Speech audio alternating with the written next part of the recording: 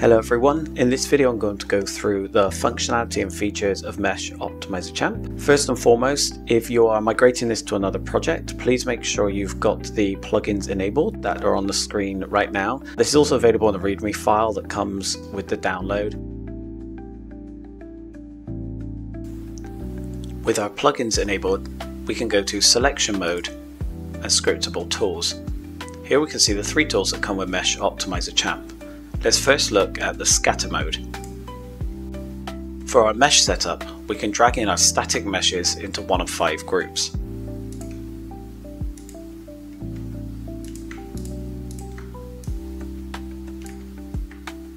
We can control how meshes in this group spawn using the group settings.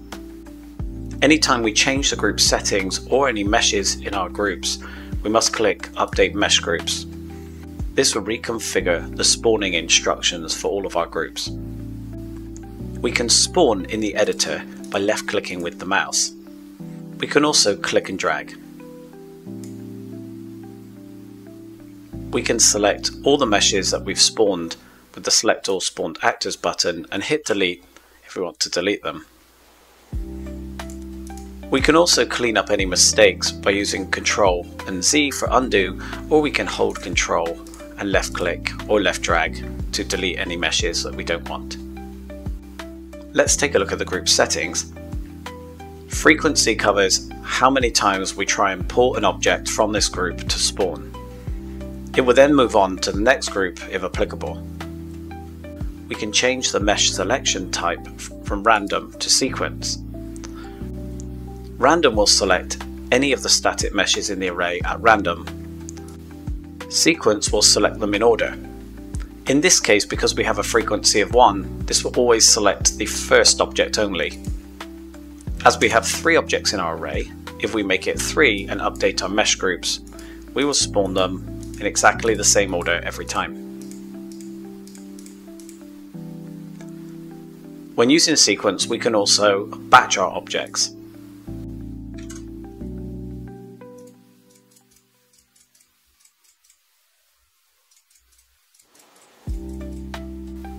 There are 4 rotation types. No rotation will not add any rotation to the object. Random rotation will add a random rotation to the objects.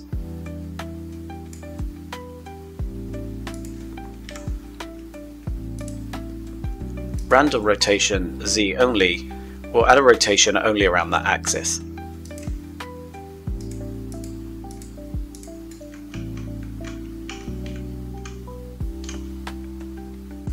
Manual rotation will let you enter a manual rotation in degrees as well as a variance across each of the 3 axes. Scale min and max will allow you to add variations to the scale of the objects at random between 2 points. This is useful for organic materials like rocks or sticks.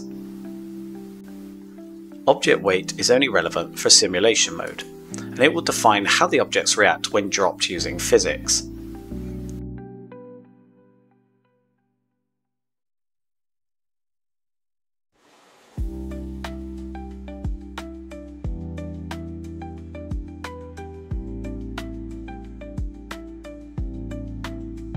You can create your own custom physics material by going into the Materials folder in Mesh Optimizer Champ and changing the physical material custom.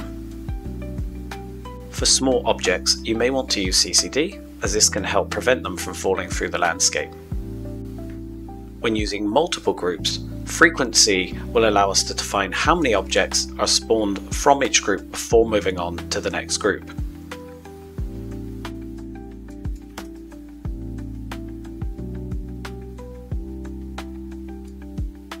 When spawning objects in simulation mode, use the Start and Stop Simulation buttons as part of the tool, as opposed to running simulation at the top. When you select simulation, you will need to reselect your scatter tool before you can use it.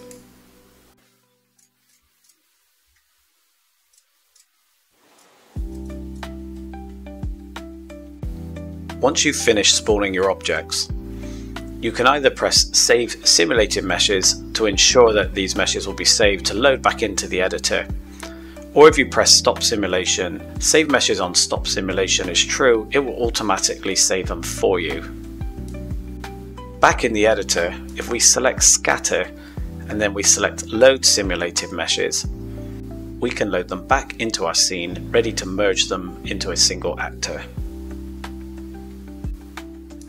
When spawning a lot of meshes, particularly in confined spaces, you'll find that sometimes this causes a bobbling effect as the physics start to interact and conflict with each other.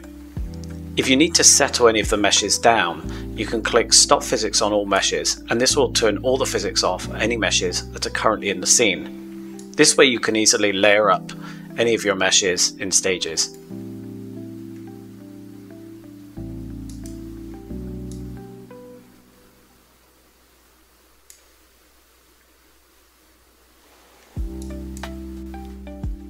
Drop height changes the height we spawn our objects from when in simulate mode.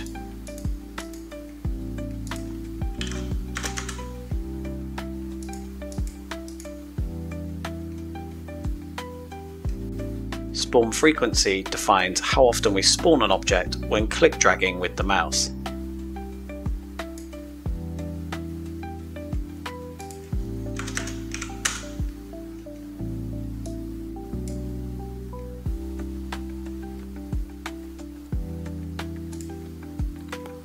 Drag axis lock will lock the axis we spawn based on the first click to that axis.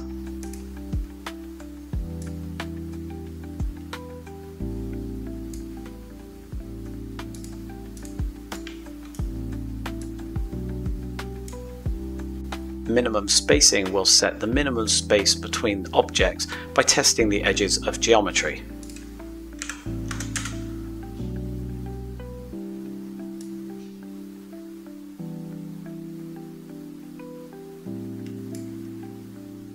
This is useful to prevent objects from overlapping. Minimum spacing trace method will give an option between complex or simple collision. Complex collision is generally the best method to use and will fall back to simple collision in most cases anyway. Minimum spacing approach has the option of standard or size discrepancy. Size discrepancy is helpful when you have objects that vary in size that you're placing next to each other. Use bounds to place on surface is helpful when you have a mesh where the pivot is in the middle of the mesh or it's rotated.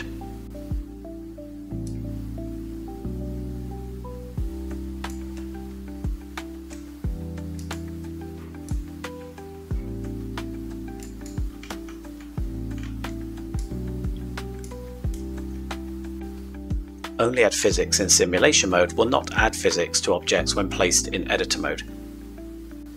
Use actual mesh names will use the actual name of the mesh rather than a placeholder MOC SM actor. Mesh preview allows you to preview your mesh before you place it. There are two preview options, proxy mesh and actual mesh.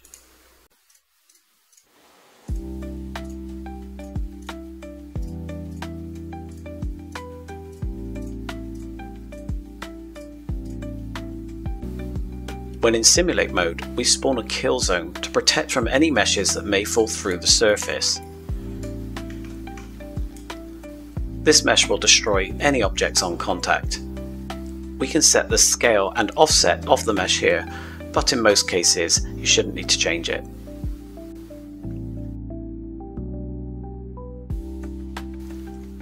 The merge tool will select all spawned meshes and merge them into a single actor. This uses a standard Unreal function with some additional advantages. First, we can set the pivot position as part of this operation. Default is to have this at the center, bottom of the mesh, so it places perfectly on the scene when dragged from the content browser. We also have the option of placing it in the very center of the mesh, or not placing a pivot at all. We have the option of merging the materials into a single material. If you're using actors that use many different materials, as this will be a single texture set, you will probably want to use a large texture size. If you're going to export the final mesh into another version of Unreal or another program, you'll want to extract the merge material on textures. You can choose which texture maps are created when merging your material. By default, normal, metallic and roughness are selected, but you can change any of these. If you want more finite control over merge actor settings, you can do that in the settings details section. Any overrides need to be changed in the merge override setting above. Anything that's not covered there can be changed in the actor details settings. If your save location folder doesn't exist, then Unreal will try and create a new save folder for you in that location. When you're happy with your settings, you can just select the Merge Selected Actors button to merge your actors into a single mesh.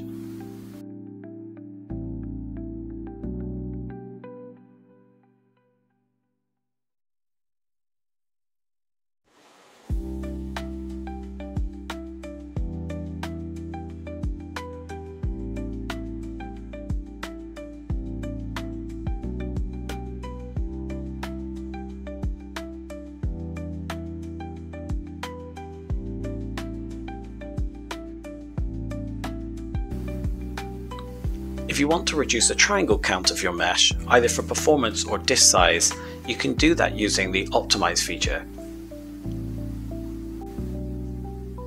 There are 4 functions for reducing triangles on a mesh. The first simply reduces the number of polygons. This can be done using multiple methods, and this is a standard Unreal function that's being exposed. You can optimize the type using percentage or triangle count to try and get to a target number of polygons. Removing hidden triangles will attempt to remove triangles that are hidden within the mesh and unlikely to be seen. You can use the Remove Hidden Tri options to change how aggressive this method is. Remove ground-facing triangles will attempt to find any triangles that are facing the ground, so again unlikely to be seen. You can set the angle degree tolerance of ground-facing triangles. The Shape Decimator will spawn a mesh that deletes any triangles it overlaps with. You can use any mesh object for this, but Mesh Optimizer Champ does come with a default Decimator object that works well for piles. You can use Subtract or Union with the Shape Decimator.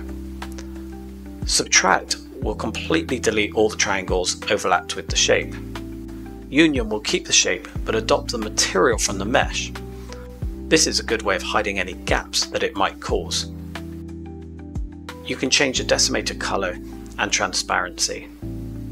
To change the location, rotation and scale of a Decimator to make it fit in your mesh as you choose, you can do that using the transform offsets. In order to better see the Shape Decimator with your mesh, you can ghost the selected mesh, and it will use the ghost color and transparency below. Once you've optimized your mesh, you'll be able to see how the various optimization functions have reduced the triangle count. If you're unhappy with the mesh, you can click Ctrl-Z and simply undo it. That's everything for Mesh Optimizer Champ. I hope you find this tool useful. If you do, please feel free to drop a comment and of course share with others. If you need any support, you'll find my email address on the Gumroad page. I'll do my best to help you out. Bye for now.